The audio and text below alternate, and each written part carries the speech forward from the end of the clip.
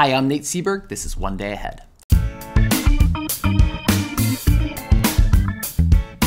Welcome to One Day Ahead. This is Lord of the Flies in 1 hour. Reading it for real is a 3.5-hour adventure, so grab some popcorn and buckle up, because this summary will give everything you need to know in 1/3 the time. If you don't have an hour, check out Lord of the Flies in 5 minutes, linked below. You'll get all the major beats, and then you'll get on with your life. So what this video really is a stitching together of all the summary sections from my longer Flies series that includes more analysis of key quotes and characters after the summaries you're about to watch. So if somehow an hour isn't enough, or you want to go more in depth on the themes or characters, check that out as well, link below. Finally, I also have a teaching unit for educators synced to all of this stuff, link below again, and a couple of other books besides. All right, enough of that. Let's dive into Lord of the Flies, Chapter 1.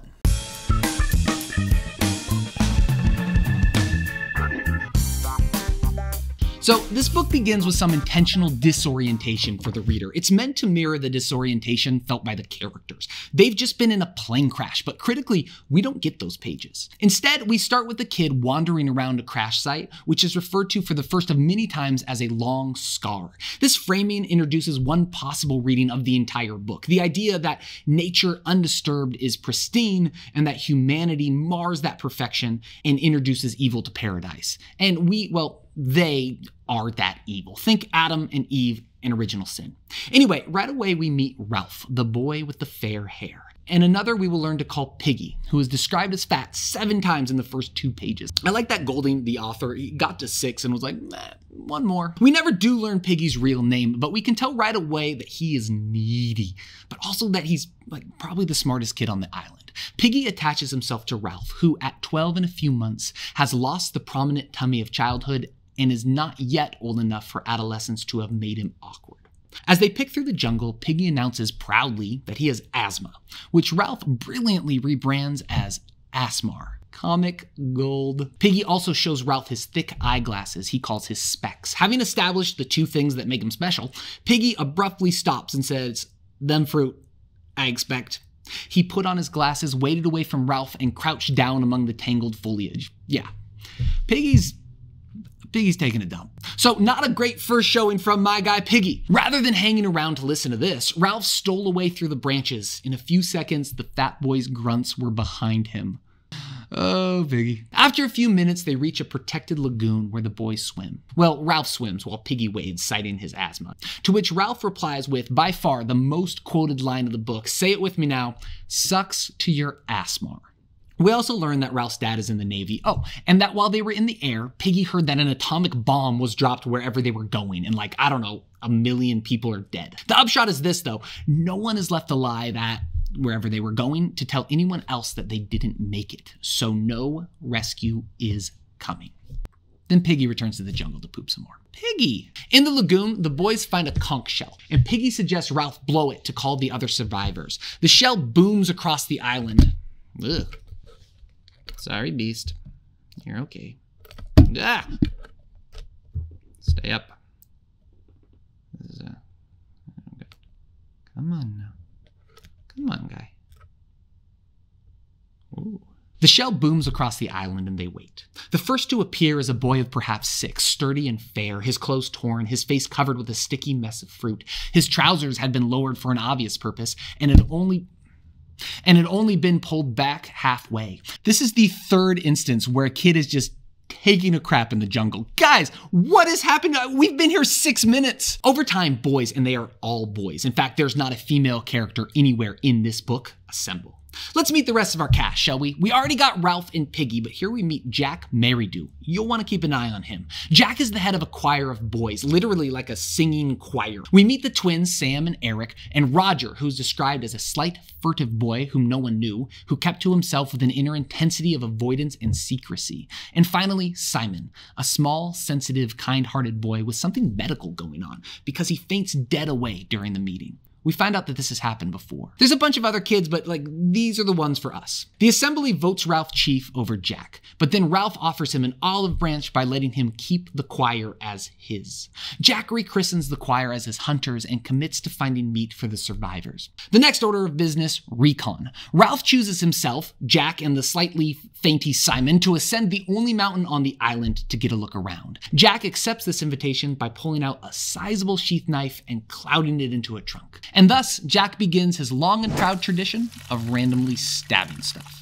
The trip to the island's central mountain is attended by a very heavy bromance between the three characters, especially Jack and Ralph. After a brief stop to push a huge rock down a hill, they finally reach the top, where they discover that yes, it is an island, and yes, they are alone. Rather than being overcome by dread, they love it. No adults, adventure, ownership by default. Eyes shining, mouth open, triumphant, they savored the right of domination.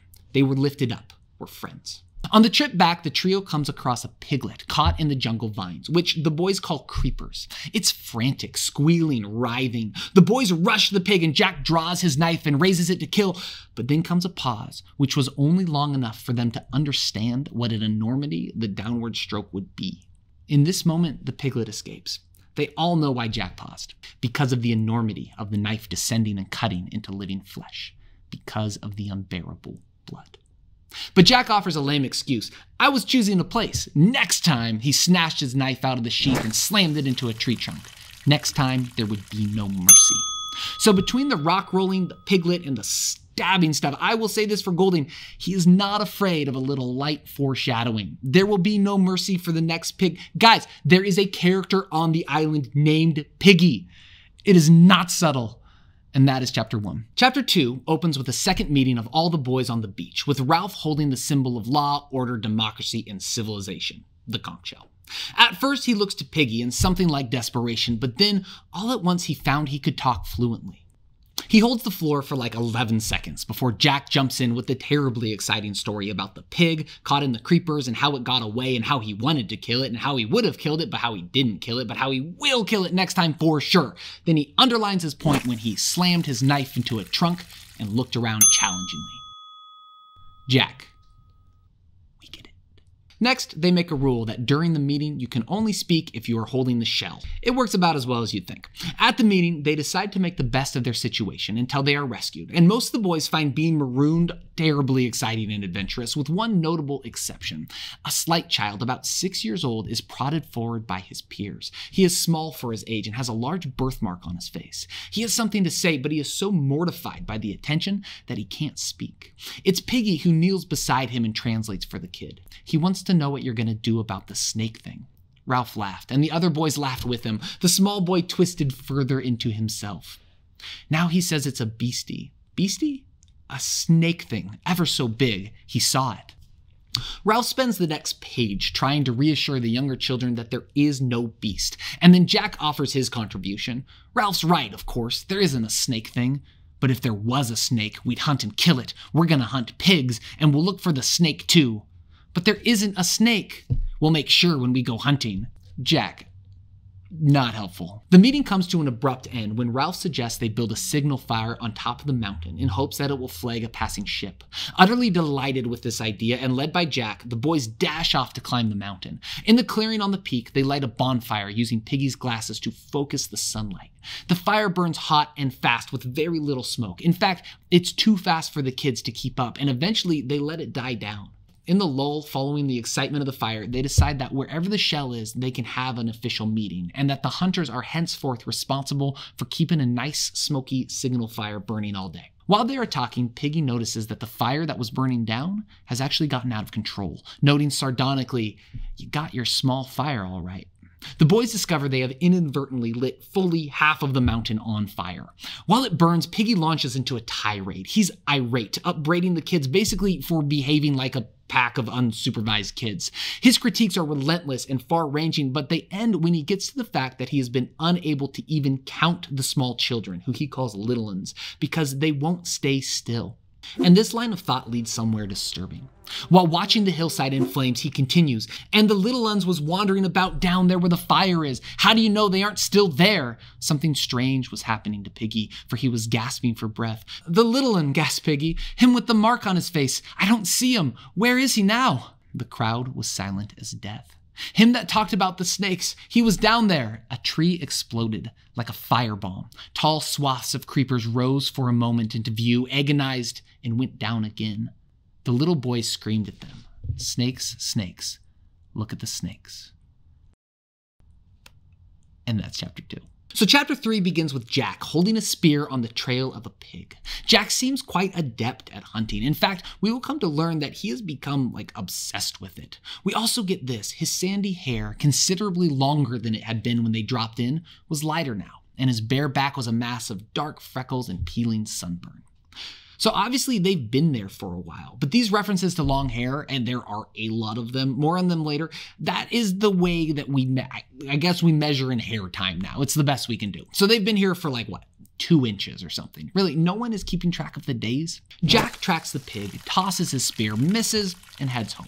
Exhausted and thirsty, he returns to camp, where Jack finds Ralph and Simon building shelters. Ralph and Simon have just learned what every parent already knows, that little kids are garbage at manual labor. Ralph says they keep running off. Do you remember the meeting? How everyone was going to work hard until the shelters were finished?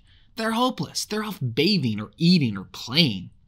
Ralph is frustrated and primed for a fight. And Jack has just spent his whole day hunting pig. But it quickly becomes clear that his time tracking is about much more than meat. Jack is in a place. When Ralph asks why the other hunters came back early, Jack says, "I went on. I let them go. I had to go on." He tried to convey the compulsion to track down and kill that was swallowing him up. The madness came into his eyes again. So yikes. Ralph and Jack end up in a shouting match about the importance of food versus shelter, which let's go check with Maslow for a hot second. We need them both. This fight is the result of some really misplaced frustrations because they are the only ones, save Simon, actually working at all towards the group's survival. Next up, while talking, something strange happens to Jack. He forgets what rescue means, which is insane. Ralph says kind of stupidly, "The best thing we can do is get ourselves rescued." That's top notch, Ralph. But then we get this. Jack had to think for a moment before he could remember what rescue was. Rescue? Yes, of course. All the same, I'd like to catch a pig first. He snatched up his spear and dashed it into the ground.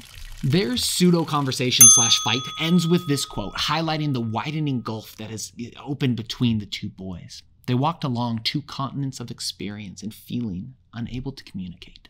The chapter closes by following Simon. He's a strange kid, and the other boys have started to notice. In these brief chapters, we are starting to sense that Simon sees things more clearly and perhaps feels more acutely than the other boys. This sets him apart from his peers, and him constantly fainting probably doesn't help either. Simon is walking out into dense jungle solo for a little me time. He has this Zen secret leafy meditation namaste spot he found where he can close in the bushes and just be alone in nature. But before he gets there, he sees a group of little ones, and Simon found for them the fruit they could not reach, pulled off the choicest from up in the foliage, passed them back down to the endless outstretched hands. So in this book about the latent evil that lurks in us all, about the disintegration of societal norms and the rise of barbarism and unchecked power, here is a character who does something nice for no reason. I mean, guys, don't get too attached to Simon because he's going to die. And that's chapter 3. This chapter opens by taking us into the rhythm developing on the island. Golding laces emotion into the segments of the day, with the cool dawn being full of play and fun, the midday oppressive heat something to be avoided but not feared, the evening is a time of comparative coolness but menaced by the coming dark, and the night bringing with it fear and restlessness. The social group on the island has split between little uns and big uns. These stratas lead markedly different lives, only really coming together for meetings since they are full of drama, and Ralph bears at least some resemblance to the authoritative adult world they remember. We return to the real action when Golding briefly introduces us to 3 little uns who are playing in the sand. There's Henry, who was a bit of a leader this afternoon, Johnny, who had a natural belligerence, and Percival, who had not been very attractive, even to his mother, which is just mean, man. I bet Golding grew up with a kid named Percival who was just a little dick. Anyway, two of the older kids, Roger and Maurice, they come along and they stomp the little ones' sandcastles because kids are just terrible balls of awful. When the younger kids split, Roger follows one of them. The kid he follows plays at the edge of the water, and Roger stands just inside the jungle. To amuse himself, Roger starts lobbing rocks towards the kid, but there was a space around Henry, perhaps 6 yards in diameter, into which he dare not throw. Here, invisible yet strong, was the taboo of the old life. Round the squatting child was the protection of parents and school and policemen and the law. Roger's arm was conditioned by a civilization that knew nothing of him and was in ruins. In the next scene, we join Jack, who's painting his face for hunting. But this act quickly becomes about much more than fun face paint. Jack suddenly feels a rush of power from this new pseudo-anonymity afforded by the disguise. The mask was a thing on its own, behind which Jack hid, liberated from shame and self-consciousness. The group of boys, all of whom are drunk on this newfound face paint power, dash off on another hunt with Jack in the lead, or more like lamely poetic, with the boy unleashed by Jack's face paint. The hunt is successful, but all is not well on the island. While the hunting party is out making their first kill, they forget the fire. It burns down to cold ash, offering no signal when a ship is spotted. In the movie, it's a helicopter. The movie is awful, by the way. Anyway, it's Ralph who spots it, and he is beside himself with desperation and anger and despair as he watches the speck recede into the distance. Ralph turned to the sea. The horizon stretched, impersonal once more, barren of all but the faintest trace of smoke. Ralph ran stumbling along the rocks, saved himself on the edge of the pink cliff, and screamed at the ship, "Come back! Come back!" He ran backward and forward along the cliff, his face always to the sea, and his voice rose insanely, "Come back! Come back!" Acting. It's a desperate and terrible moment, and it's also exactly when the victorious hunting party arrives. They show up with all the tact of a marching band, swinging a gutted pick on a stick and singing "We Are the Champions" at the top of their lungs. Or they would have been if Freddie Mercury wasn't 9 when this was published, but you get the idea. No, instead, the victory chant is, and I'm quoting here, "Kill the pig, cut her throat, spill her blood." The word you're searching for is yeesh. So Jack speaks first. "Look, we killed a pig." "I cut the pig's throat," said Jack proudly, and yet twitched as he said it. "There was lashings of blood. You should have seen it." The other boys pile onto the story, tripping over themselves with excitement. Everyone is babbling at once, except Ralph, who in his anger keeps repeating, "You let the fire go out." Finally, they pick up on the hint that something is wrong here, and the cacophony of voices stills. Jack adds helpfully, spreading his arms wide, "You should have seen the blood." Finally, Ralph lets loose, near tears in his frustration. "There was a ship out there. You said you'd keep the fire going and you let it out. They might have seen us. We might have gone home." So Jack is cowed, but he ducks the responsibility, lamely mentioning how they need meat. In his indignation, Piggy temporarily forgets his fear and lets loose on Jack as well. While Jack is willing to be dressed down by Ralph, he is not about to hear this from Piggy. He sucker punches him in the stomach and smacks the glasses off his face, shattering one side, which I'm pretty sure means they are exactly one glass lens away from everyone definitely dying on this island. Anyway, there's a big blow up, Jack apologizes, and finally Ralph moves forward, saying, "All right, light the fire." When the fire is hot, the group cooks the meat. Everyone gets some but Piggy, so Simon gives Piggy his portion. But then Jack leapt to his feet, slashed off a great hunk of meat, and flung it down at Simon's feet.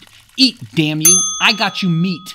Numberless and inexpressible frustrations combine to make his rage elemental and awe-inspiring. And just like that, we have a deepening of the battle lines on this island. Ralph as rational, in control, looking for rescue. Jack as passionate, power drunk, looking for meat, or more accurately, looking for the thrill of the hunt. So the chapter ends with the boys falling back into reenacting the hunt. Ralph watches them play act from outside the circle and has had enough. "I'm calling an assembly. I'm calling a meeting even if we have to go into the dark. Down on the platform when I blow it, now." He turned and walked away, down the mountain. Drama, drama.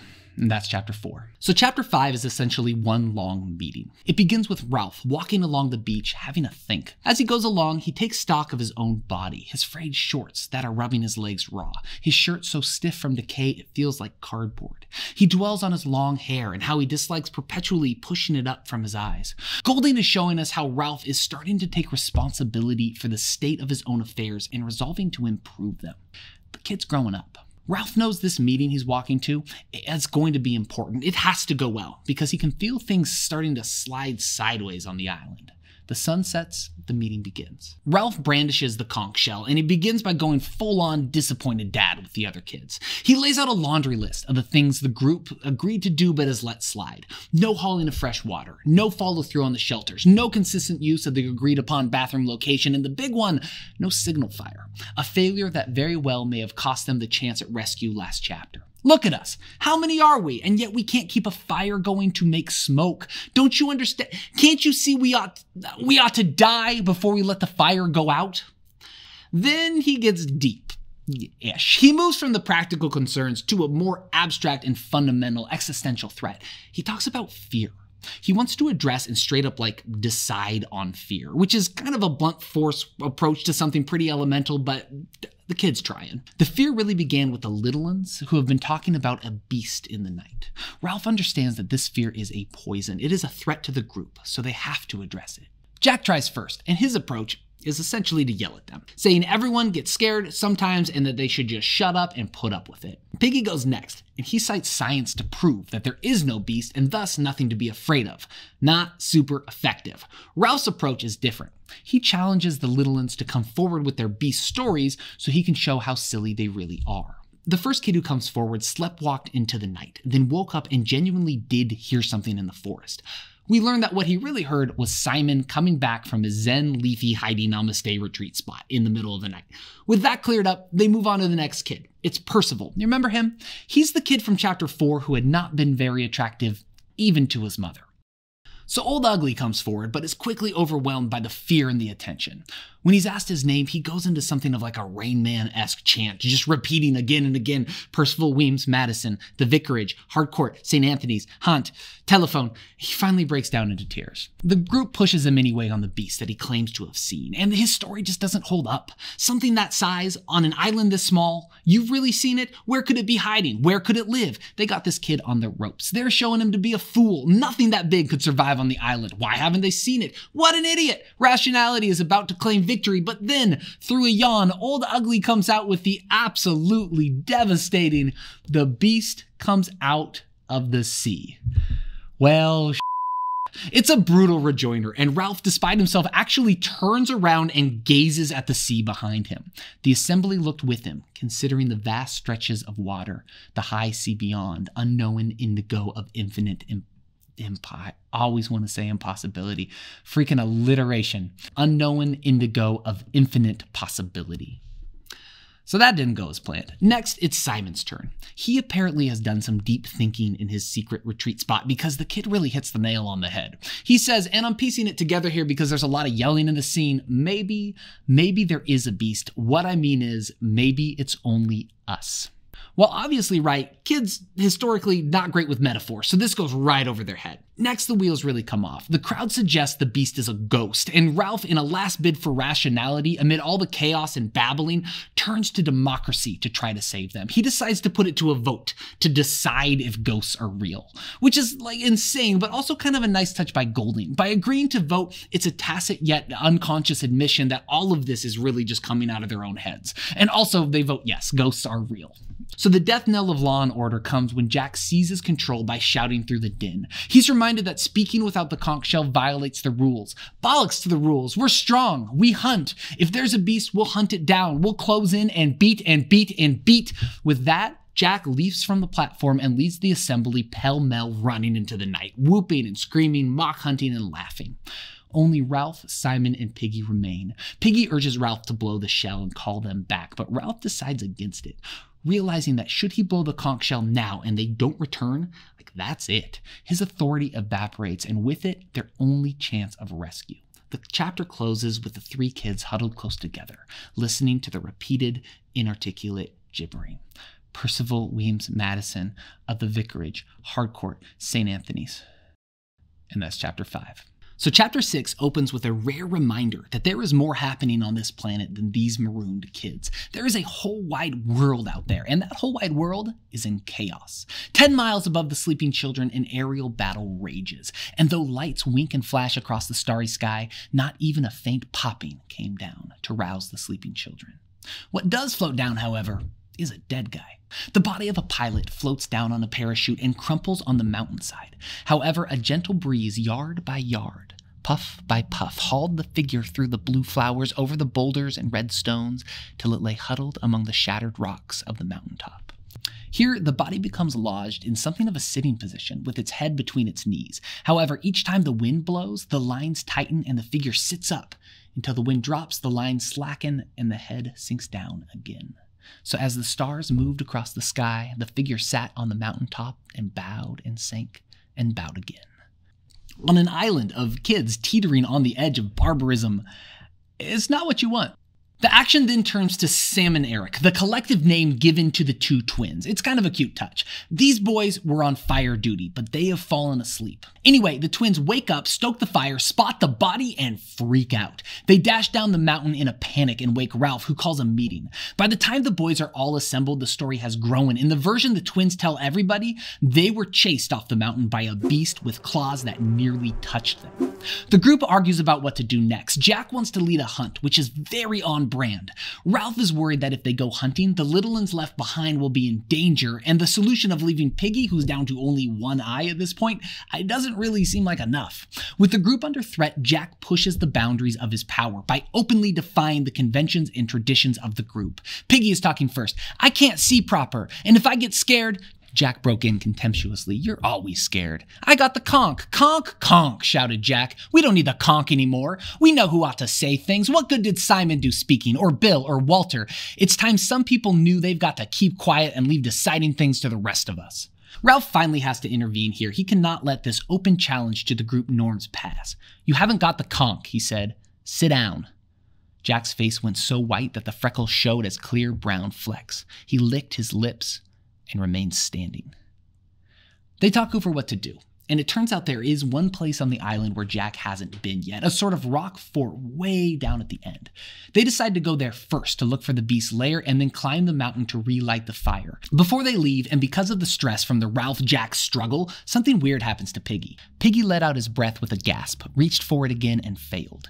He lay against the log, his mouth gaping, blue shadows creeping around his lips. Nobody minded him. The group of older kids eat and then take off. Then, as an aside, Golding notes, they left Piggy propped up on the platform. It's fine, he's dying, but they got like a kickstand, so they're just gonna prop him up, and then The boys make their way to the end of the island, to a place where everything narrows to a thin walkway before opening up into something of a natural castle at the true bottom of the island. Ralph goes first and alone. He crosses the walkway and ascends the rocks, and he discovers nothing more interesting than a clutch of rotten eggs and pink tumbled boulders and guano layered on them like icing. The kids immediately set about climbing and playing. It's a party. And on top of what will become known as Castle Rock, the boys find giant but loose boulders set precariously on the edge. Looking down, they see the narrow bridge directly below. Golding happens to mention that should they tip one of the boulders down the hill... So the day's been long, the prize of the fort very exciting, and no one is stoked to climb the mountain to light the fire. Ralph has to put his foot down to pry the boys loose and remind them that rescue, not playing on rocks, is actually of paramount importance today. "I say we go on," shouted Ralph furiously. "We've got to make certain. We go now." Mutinously, the boys fell silent or muttering, and Jack led the way down the rocks and across the bridge. And that's chapter 6. So this chapter picks up right where 6 left off. At Ralph's insistence, the boys have left Castle Rock and are climbing the mountain with a dual purpose, searching for the beast and relighting the fire. Along the way, the group finds pig droppings, and since the pig trail heads where they are going anyway, they elect to hunt, now following Jack's lead. Curiously, on the trail, Ralph daydreams about his life before. He's in a cottage with his parents. It's super sad. He remembers that Mummy had still been with them, and Daddy had come home every day. Wild ponies came to the stone wall at the bottom of the garden, and it had snowed. This kid just wants to go home. He remembers things in the cottage, including a stack of books, specifically a bright, shining one about Topsy and Mopsy that he had never read because it was about 2 girls, which, in a book literally without a female character, is kind of funny. He's pulled from his reverie when an adult boar charges through the group, which is quite the thing. Chaos reigns. Jack is gored along one arm. Ralph manages to hit him in the snout. The boys regroup and find themselves exhilarated by the danger and the hunt and the blood, and they quickly fall into reenacting the moment with a boy named Robert playing the part of the boar, making mock rushes at the hunters who form a ring. It starts innocent enough, but quickly the excitement and the bloodlust takes them too far. The screams from the boar started as acting and the stabbing as pantomime, but that line it starts to blur, and soon Roger is squealing in real pain. They got his arms and his legs. Ralph, carried away by a sudden thick excitement, grabbed Eric's spear and jabbed at Robert with it. Kill him! Kill him! The chant rose ritually, as at the last moment of a dance or a hunt. Kill the pig! Cut his throat! Kill the pig! Bash him in! Ralph, too, was fighting to get near, to get a handful of that brown, vulnerable flesh. The desire to squeeze and hurt was overmastering these freaking kids. So it's a near thing. It's a frightening thing, but they don't kill him. It's close though. In the panting aftermath, Robert suggests that they use a real pig next time because you've got to actually kill him. And Jack responds offhandedly that instead they could just use a little one, and everybody laughed. Hilarious. They decide to carry on to the top of the mountain, even though some of the boys lose their nerve. Jack reassures the group that should they find the beast, he will kill it, and he punctuates this point by slashing with his spear. The trek is full of difficulties, but the crew makes it. Ralph, thinking about the welfare of all, which is very on brand, sends Simon to tell Piggy that they will be home after dark, assuming he survived being abandoned during his Asmar attack, of course. When they arrive at the final climb of the mountain, it is full dark, and Ralph wants to ascend in the daylight, but Jack says, "I'm going up the mountain." Then he follows with the supreme sting, the casual, bitter word. Coming? So this is about power. Ralph doesn't have a choice. Joined by Roger, the three boys climb into the night. They creep to the final ridge, then only Jack goes forward. He comes back with the daylights scared out of him. Ralph and Roger creep forward next, and they find in front of them, only 3 or 4 yards away, was a rock-like hump where no rock should be. The moon comes out, and before them, something like a giant ape was sitting asleep with its head between its knees. Then the wind roared in the forest, there was confusion in the darkness, and the creature lifted its head, holding toward them the ruin of a face. The kids lose it and scatter. And that's chapter 7. So chapter 8's a doozy, and it opens with Ralph telling Piggy about finding the beast on the mountaintop. Piggy, ever the representation of scientific mindset, is incredulous and utterly perplexed. He does not know what to do with this information. Ralph, on the other hand, is resigned, fatalistic, and despondent. He says that thing squats by the fire as though it didn't want us to be rescued. So we can't have a signal fire. We're beaten. Jack, though, he's got a solution. You'll never guess. What about my hunters? Ralph's response is a mistake. Boys armed with sticks. Oh, whoa, Ralph. First rule in politics, you got to support the troops. Jack seizes this affront as an opportunity. He takes his righteous indignation and calls a meeting. He makes a big play. Ralph said my hunters are no good. Ralph thinks you're cowards. Jack's voice went up, tremulous yet determined, pushing against the uncooperative silence. He's like Piggy. He says things like Piggy. He isn't a proper chief. Jack calls for a snap election, a referendum on Ralph's leadership, but Jack has misread his constituents because he doesn't get a single vote. They still all like Ralph. Perhaps because he's not demonstrably crazy. With tears streaming and feeling the heat of humiliation, Jack takes his ball and goes home. I'm not going to play any longer, not with you. He stomps off, but not before inviting anyone who wants to come hunting with him to join. In the aftermath of this episode, Ralph is touchingly concerned for Jack, mentioning that he will surely come back after sundown. Piggy, though, is free. Finally, his biggest threat is gone, and he suggests the group build a fire on the beach instead. The group loves this idea and sets to it with a gusto. Piggy was so full of delight in expanding liberty in Jack's departure, so full of pride in his contribution to the good of society, that he helped to fetch the wood. Piggy, look at you! He's so excited he picked up a stick. Ah! So proud, Piggy. As they gather wood, Ralph starts to notice many of the big uns have started to trickle away. The only named characters left in his camp are Piggy, Simon, Sam, and Eric. Maurice, Roger, Henry, Bill, they have all slunk away to join Jack.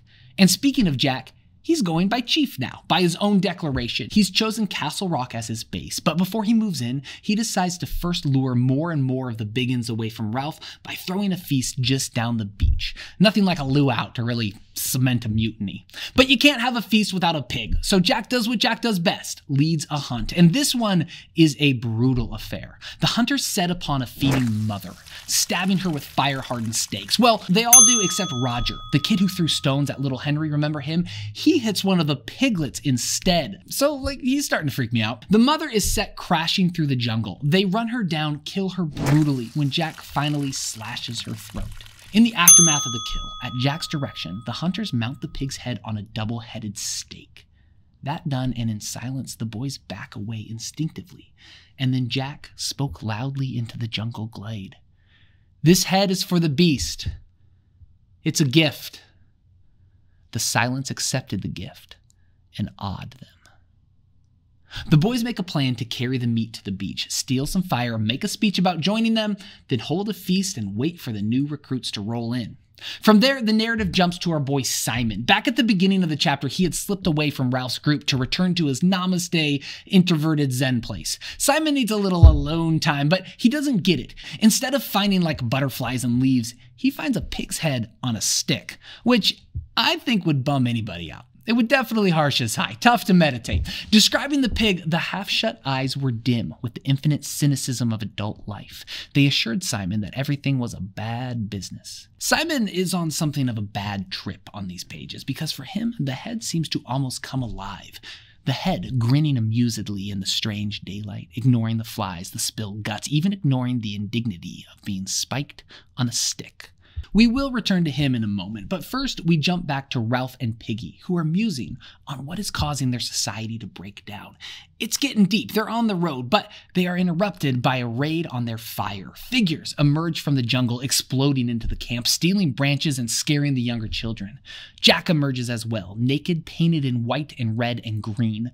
"Listen, all of you, tonight we're having a feast. You can come and eat with us if you like." In the aftermath of the raid, Ralph's group has a meeting, because that's what they do. It's pretty clear most of the group really likes what Jack is selling, and it's not even the temptation of meat, though that is there. It's the protection that Jack offers. When Ralph asks, "Why shouldn't we get our own meat?" Bill answers, "We don't want to go into the jungle." Ralph grimaced. He, goes. He's a hunter. They're all hunters. That's different. Finally, the chapter ends with the most discussed, debated, and written about scene in the book, the second half of Simon's conversation with the Lord of the Flies. It's super clear Simon's hallucinating here. This book would actually be way less interesting if it really was a devil's head on a stick talking to him. But since it's a hallucination, then Simon is carrying both sides of this conversation. And he's a smarty pants because he gets it. They, all of them, they are the beast. Anyway, here goes. "You are a silly little boy," said the Lord of the Flies. "Just an ignorant, silly little boy." Simon moved his swollen tongue, but said nothing. "Don't you agree?" said the Lord of the Flies. "Aren't you just a silly little boy?"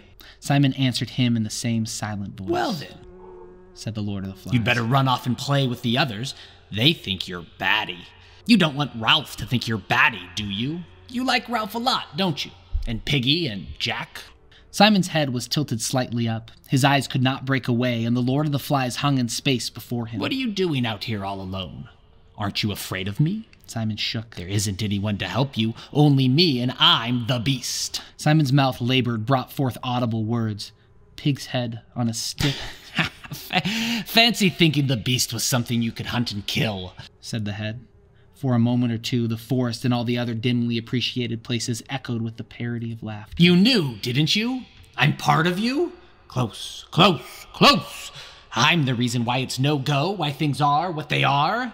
The laughter shivered again. "Come now," said the Lord of the Flies. "Get back to the others and we'll forget the whole thing." Simon's head wobbled. His eyes were half closed, as though he were imitating the obscene thing on the stick.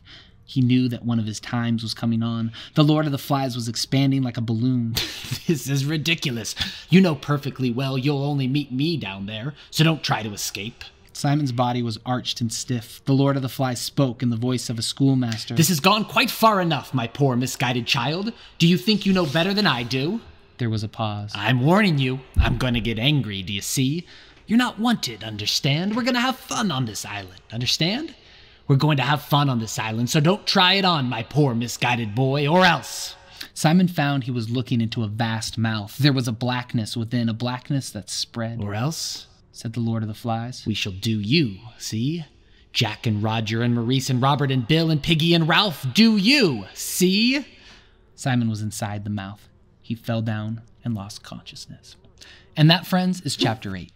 So a storm is brewing, everyone. The air is charged and humid, and the clouds are building and dark and menacing and ready to unleash terror and hell, which, incidentally, is Golding's plan for the children as well. We rejoin Simon when he regains consciousness following his little chat with the pig's head, which ended in him fainting. My guy Simon, he is going to have a rough day this chapter, and it starts with finding that his nose is bleeding. When he is fully recovered, which takes a minute, he stands and says to the pig's head resignedly, "What else is there to do?" Simon sets off up the mountain. He is resolved to meet the beast. Though wary to the point of near collapse, he climbs the mountain and discovers the truth of the beast. It's just a dead pilot tangled in his own parachute. After puking his stomach empty, he took the lines in his hands. He freed them from the rocks and the figure from the wind's indignity. Simon, even nice to dead people. I'm really starting to like this kid. That done, Simon resolves to take action. He realized the beast was harmless and horrible, and the news must reach the others as soon as possible. He started down the mountain and his legs gave beneath him. Even with great care, the best he could do was stagger. Meanwhile, after talking it over, Ralph and Piggy go to Jack's feast. Remember, Jack is throwing it to recruit explicitly away from Ralph, so this is going to get awkward. Everyone is there except them and, of course, Simon, and it looks like a good time. Everyone is feasting and playing in the grass, and Jack has himself set up on a throne of sorts, painted, garlanded, which I assume means like wearing a crown, and surrounded by fruit and meat and coconut shells. You know, it's tasteful. Silence falls as Ralph and Piggy enter the party. Jack stands imperiously over them all until he raises his spear and commands, "Take them some meat." Next, Jack makes his big pitch. He got the meat. He can protect them from the beast. This party rules. Who wants to join my tribe, huh? Ralph fights back, citing the democratic process, the hope of rescue, all his greatest hits. The undecided, frankly, are leaning towards Jack, but then the rain, which has been threatening all day, finally begins to pour, and with it comes thunder. And that swings the needle back in Ralph's favor because he's got the hut. I love a good hut. But then Jack plays his trump card. Do your dance, come on, dance! Between the flashes of lightning, the air was dark and terrible, and the boys follow him clamorously. Roger became the pig, grunting and charging at Jack. From there, a riotous scene develops of boys dancing and chanting and pantomiming a hunt. Even Ralph and Piggy, under the threat of the sky, found themselves eager to take a place in this demented but slightly secure society. The fervor grows. It throbs, pulses, stamps, and growls. Lightning splits the sky and thunder booms and rolls. Everything is thick and urgent and terrible and growing, and right into the middle of this nightmare fever dream walks my guy Simon. Him! The circle became a horseshoe. A thing was crawling out of the forest. It came darkly, uncertainly. The shrill screaming that rose before the beast was like a pain. Kill the beast. Cut his throat. Spill his blood. The beast was on its knees in the center, its arm folded over its face. It was crying out against the abominable noise, something about a body on the hill. And it just keeps going. They stab, scream, claw, bite, and tear. Simon falls off a cliff of some sort, and they go after him. And there on the sand, they set upon him again, until presently the heap broke up, and figures staggered away. Only the beast lay still, a few yards from the sea. Even in the rain, they could see how small a beast it was, and already its blood was staining the sand. Also, you gotta assume.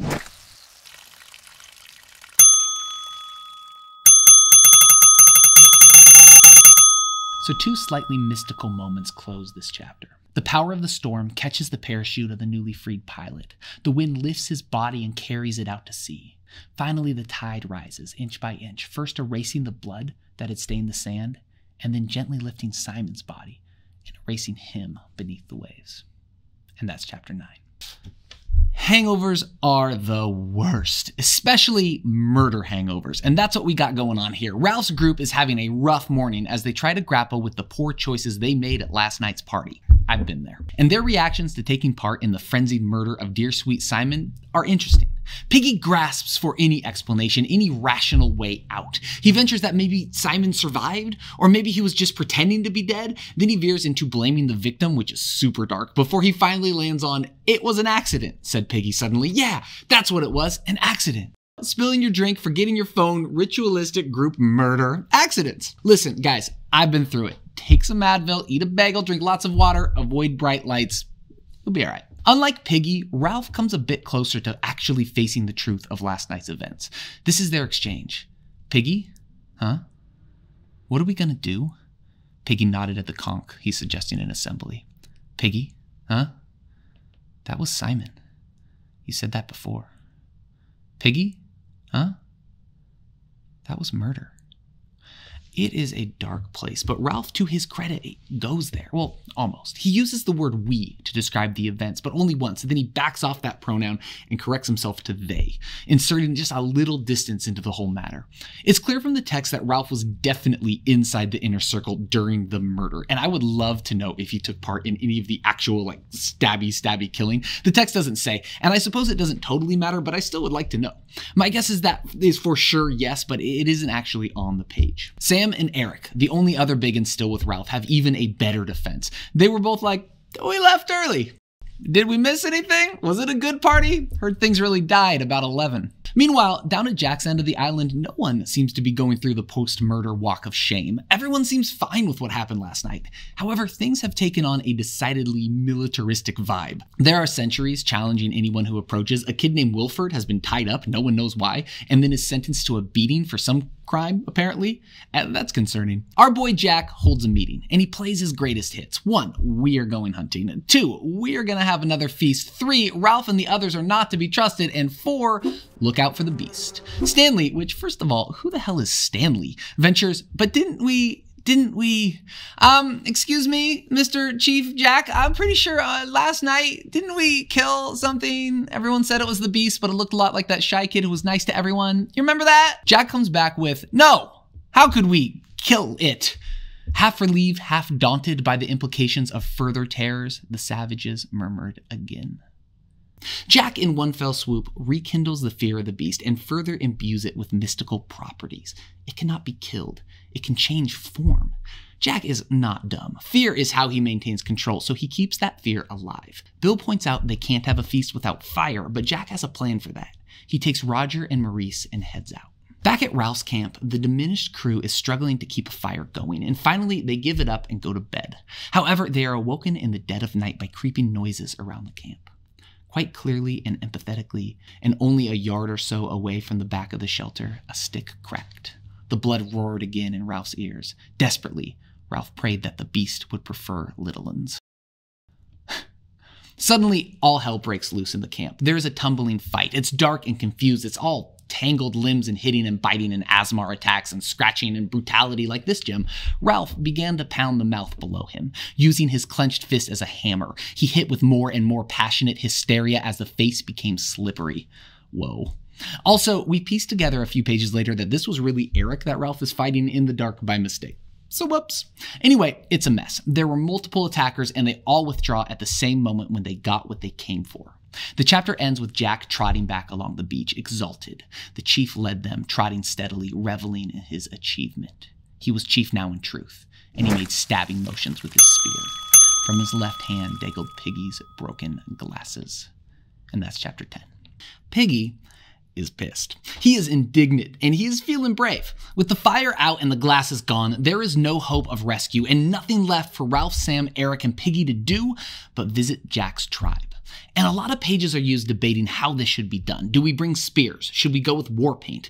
Ralph is firm, and it seems like he finally gets the picture. He wants them to wash, pull back their hair, put on clothes, go without paint, and bring the conch. Because we aren't savages. Nailed it. Piggy is in hold me back mode, and he is talking a big game, rehearsing what he's going to say to Jack Merridew. I don't ask for my glasses back, not as a favor. I don't ask you to be a sport. I'll say not because you're strong, but because what's right's right. Give me my glasses, I'm going to say. You've got to. What's right's right? You've got to? Piggy, you have not been paying attention. After one more incident of Ralph forgetting what the fire is for and getting real salty about it, they're off to demand that the murderous, bloodthirsty, autocratic strongman do something nice. This ought to go well. The group travels in a sad little caravan, with Piggy so blind they have to lead him every step of the way. They arrive at the neck that's the constricted band of land that leads to Castle Rock. Their very first exchange is interesting. Halt! Who goes there? Ralph bent back his head and glimpsed Roger's dark face at the top. "You can see who I am," he shouted. "Stop being silly." Ralph is saying, look, we are not playing here. He blows the conch, a direct challenge to everything that's going on this end of the island. In the silence that follows, Roger, the same kid who threw rocks at the little one in chapter 4, took up a small stone and flung it between the twins, aiming to miss. Some source of power began to pulse in Roger's body. So, Jack comes out, words are exchanged, and the two leaders fight, but they refrain from actually using the spears to stab. They just whack at each other for a while. Both get in some decent blows before Ralph stops and makes one more desperate appeal to the group. Remember rescue? Remember getting home? What are we doing here, guys? Jack responds to reason by orchestrating the capture of Sam and Eric. The twins are quickly surrounded by Jack's tribe and call out, "Oh, I say," which I love because it's just so British. They go on to add, "This is Poppycock, unhand me, you rogue, I said good day," and of course, "God save the Queen." It's at this point that Ralph just loses it. "You're a beast and a swine and a bloody, bloody thief." He charged and the fight was on again. It's in the midst of this battle that poor blind Piggy rises to speak. He's booed because kids are dicks, but then he carries on anyway. He lays it out. Which is better, to be a pack of painted Indians like you are, or to be sensible like Ralph is? Which is better, to have the rules and agree, or to hunt and kill? Which is better, law and rescue, or hunting and breaking things up? As he preaches, Roger keeps throwing his small stones, but then his hand comes to rest on a lever, poised under the giant boulder that overlooks the neck. To Roger looking down, Ralph and Piggy looked like a shock of hair and a bag of fat. Piggy holds the conch high while he continues his game of would you rather, and Jack slides back amongst his tribe, which was a solid mass of menace that bristled with spears. Seeing his chance, Roger, with a sense of delirious abandonment, leaned all his weight on the lever. The boulder comes hurtling down, and I'm not sure if this is comforting or even more awful, but poor blind Piggy never sees it coming. The rock struck Piggy a glancing blow from chin to knee. The conch exploded into 1,000 white fragments and ceased to exist. Piggy fell 40 feet and landed on his back across the square red rock in the sea. His head opened and stuff came out and turned red. Then the sea breathed again in a long, slow sigh, and the water boiled white and pink over the rock. And when it went, sucking back again, the body of Piggy was gone. Ralph is thunderstruck. He can't find the words to express anything. But in fairness, he isn't given much time. Suddenly, Jack bounded out from the tribe and began screaming wildly, "See? See? That's what you'll get!" Viciously, with full intention, he hurled his spear at Ralph. Ralph turns and runs literally for his life. And that's chapter 11. Ralph is on the run. In fact, that's pretty much all he does this chapter. Run for his life, plead for his life, hide for his life. It's a party. The chapter begins with Ralph in hiding, deciding what to do next, and this poor kid is indulging in some pretty delusional thinking. He convinces himself that now that it's daylight and now that Jack's tribe has eaten, he can smell the feast, perhaps they will be more reasonable. This, of course, is real optimistic, but I don't begrudge him because there is nothing left for him to do. On his way back to Castle Rock, Ralph comes across that pig's head on a stick. While he knows it's dead, he can't help but feel like this head has some power. The skull regarded Ralph like one who knows all the answers and won't tell. A sick fear and rage swept him. Fiercely, he hit out at the filthy thing. Even after breaking the skull and taking the stick, sharpened at both ends, with him, he still backed away, keeping his face to the skull that lay grinning at the sky. When Ralph finally reaches Castle Rock, night has fallen, and Jack's latest feast is in full dancing, chanting, probably murdering swing. But then Ralph has a bit of luck. The sentries standing guard are none other than our old friends Sam and Eric. It seems that after a bit of light torture at the hands of Roger, they were allowed to join the tribe. It's like the old saying goes, if you can't beat them and they'll definitely kill you, join them. It's a sad reunion with Ralph pleading for help and appealing to reason. Words could not express the dull pain of these things. He fell silent while the vivid stars were split and danced all ways. So he's crying here, which made me realize there has not been nearly enough crying in this book. Not even close. These kids are 12. Anyway, the twins tell Ralph, you gotta get out of here. It's not safe. They tell him that tomorrow the hunt for Ralph is on. Ralph asks, when they find me, what are they gonna do?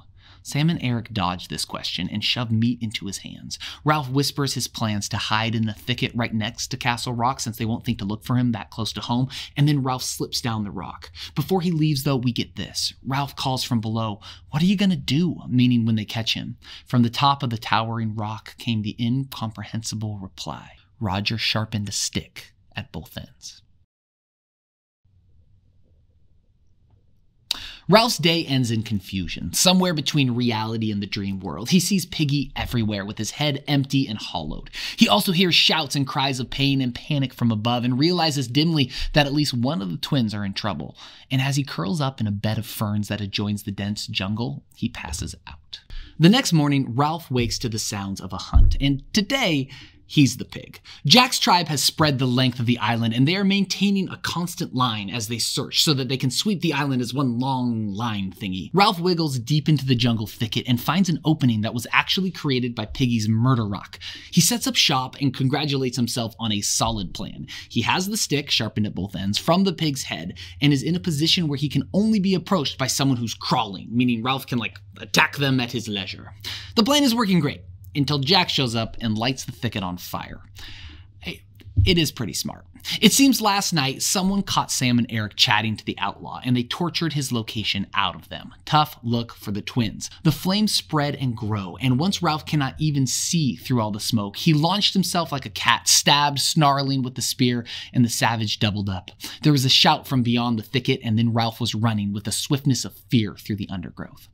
While on the run, Ralph narrows it down really to 3 options, all of them pretty bad. 1, break the line. Basically, play Red Rover. Once he's near the end of the island, turn around, pick a kid, break through the line, and head back the other way. Number 2, climb a tree. This one isn't really what you'd call a long-term solution. On the plus side, he does get to take a break from all this running. On the downside, if he's spotted, he's probably real dead. And finally, 3, hide on the ground, hope they walk by.